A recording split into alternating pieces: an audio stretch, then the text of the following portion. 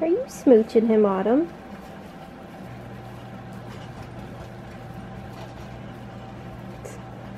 You guys are silly. Busby, you flirt.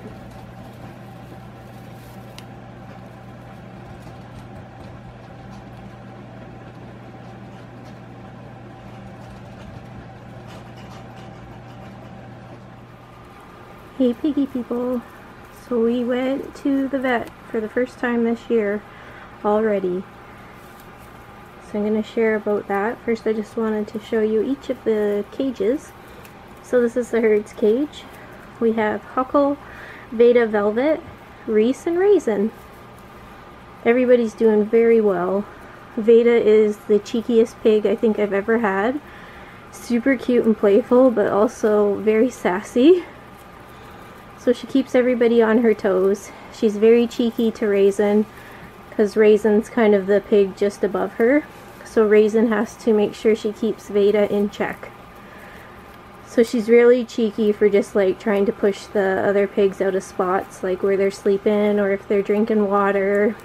Or sometimes she nips them in the butt if she wants them to move where they're eating hay. She gets herself into trouble, but she's very fun. Nobody gets too mad, so don't worry. Just playful pigginess, but sometimes the pigs give her a look of like, are you for real? They're all so cute.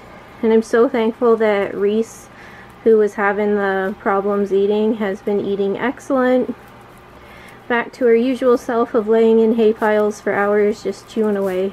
So that's so nice. So this is the trio's cage. So the pig closest to me is Annabelle, then we got Annalise, and then Busby's in the tunnel there. These guys are doing so awesome.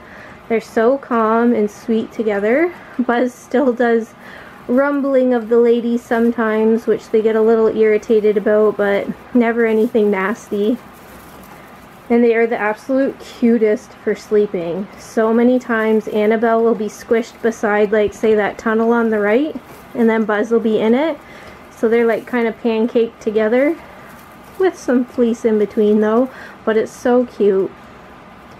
Nothing is cuter than knowing how much he gets along with these girls. It's really hard to see him in the hay there. Sweetest little boy, and there's so many times where he's popcorning and doing little laps and squeaking and squawking, having a great time. So it's really nice that he ended up here and worked out perfectly with them. So next is Angus and Autumn. So Angus is actually the piggy who had to go to the vet. So he has not been feeling great and we have lost some weight. So I'll tell you first his signs that something was the matter. Just maybe it'll help some people, because it wasn't like your typical signs. It was a bit weird. So Angus's personality, just so you know for context for the story, is he's friendly, but he never seeks out my attention. Like if I come in the room, he doesn't really pay attention. It's just if you have something for him, he'll come over and take it. He's not a pig that's really like snuggly or wants to be pet or anything like that. So he started coming up to the bars every time I came into the room, just like all in a panic. Didn't matter like what side of the cage I was on, he'd come flying, be like climbing the bars, chewing the bars, just like asking for my attention. And it kind of threw me off because I thought, okay, this is weird, like what can I do for you, little buddy? Like what's the matter? And then he started doing chewing of the coroplast. Any part of the coroplast that was open, like without having plexiglass covering it, he was destroying it and wouldn't stop. And if like I'd shoo him away, he'd go right back to finding another spot. So I ended up like covering coroplast, you'll see, like with liners and stuff, and like he'd even like move the liners to chew and chew. So the only times I've ever found that my pigs are like chewing and destroying stuff was if they were stressed or uncomfortable. And then also on top of that, he was losing weight, and he started to be very picky with eating hay or even just drinking his water. So obviously I took him to the vet, and I just really had no clue what was going on with him, why all of a sudden he was being weird. So after his full exam, they found that he has an ulcer on the top of his tongue. So like an ulcer, like a sore or a cut. It's hard to tell exactly, but on the top of his tongue that obviously is causing him great discomfort and affecting his eating. So my vet said like it looked like something to her that either he got a chemical burn or she thought, did he chew a cord and get like an electrical burn? So I was like, well, goodness, no, there's no cords that he could have got. And as for chemicals, like I couldn't think of a thing that he would have had access to being in his cage, right? So all I could think would be like laundry detergent, but I've never seen a spot on the fleece that was left after being washed and dried, so I have no idea. So she didn't have any ideas beyond that because she said looking at his teeth, like everything looked normal, and it wasn't on a part of his tongue where she would assume he would be biting his tongue, or it wasn't a part of his tongue where if he had like a spur it would be cutting it. So she really didn't know. So she gave him some sub-Q fluids because he was dehydrated and not eating the best. Sorry, he just walked out of the frame. And then we were sent home with antibiotics, pain meds, like the Medicam that's a pain med slash anti-inflammatory. And then he's also on cisapride because he was kind of starting to go into stasis. Like his stomach was slowing because he wasn't eating properly. Because he would just eat a couple strands of hay and then that would be it. He was done with it. So I've been hand feeding him extra. And tonight, now that we're back from the vet, he's been drinking and he's been eating a bit more hay. Like he's still pretty picky. Like he'll eat for maybe a couple minutes and then leave, which the normal for the pigs every morning and night after I tidy them up, they'll sit in the hay pile for like an hour or more just chewing away. So he's gone to bed. We'll just look at somebody else. So we're supposed to do 2 weeks of antibiotics and he gets the cisapride and pain meds for 5 days. And then we'll see how it goes. So she said the tongue should heal very quickly. There's lots of good blood flow to the tongue, so with antibiotics everything should heal up quick.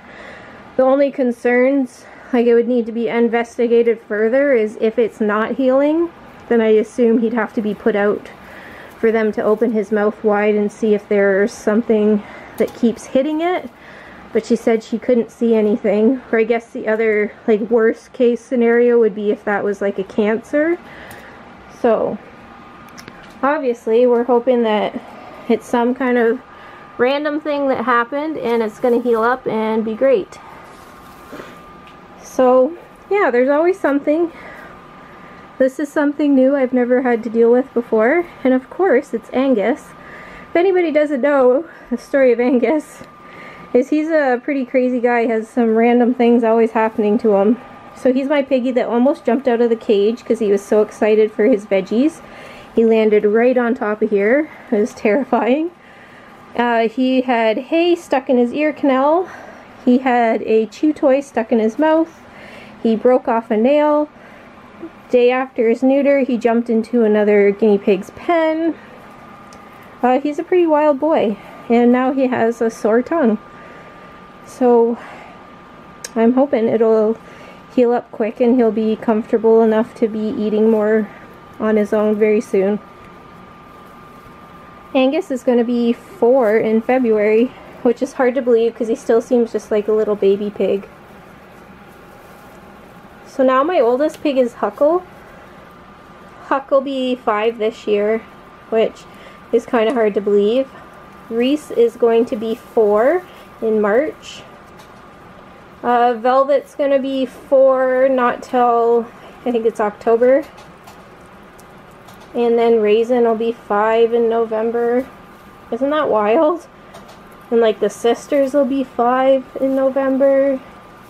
Little baby Veda isn't going to be a year until September. She's so cute. And then Autumn is going to be 3 in September.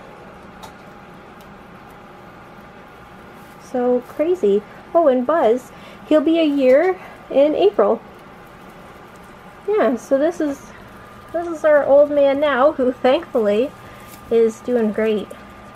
still super active, still has a very healthy weight. All his muscle mass is still there, which is great. Because you know when piggies get senior, they often get a little bony in their hip area. That's one way you kind of know that they're getting older. I just love these pigs. Who else could just sit there and watch their pigs eat all day? I love the sounds, and I love seeing them all comfortable and happy and well fed. It's so sweet. You guys are all so adorable. Veda's eating like a little queen that she is. Has her own hay pile. So I bought more of these little utility shelves from Walmart. They're mainstay utility shelves, so they work awesome for the piggies to have an extra hide. Super easy if you needed to clean them. Hard plastic, and there's no edges where they can grab and try and chew. And I think they make for a really great hide, especially if you had piggies who are more dominant or anything like that, because there's nowhere to get stuck. And it's working out great for Buzz, so that this middle section of the cage has a bit more coverage for him to feel safe and secure, but you can still see and it's well ventilated. He still can be nervous when you're moving around the cage too quickly, but he does really great for watching the girls. So there's lots of times where you can tell he wants to run, but he sees that the girls aren't running, so he'll stay, which is really nice. He's learning. You're so cute, little Buzzman. Such a cute boy. Hi, Miss Autumn. You're so gorgeous. Just a beautiful babe. Alright guys, so I will talk to you later, and I'll let you know how Angus does. Fingers crossed that he heals up well.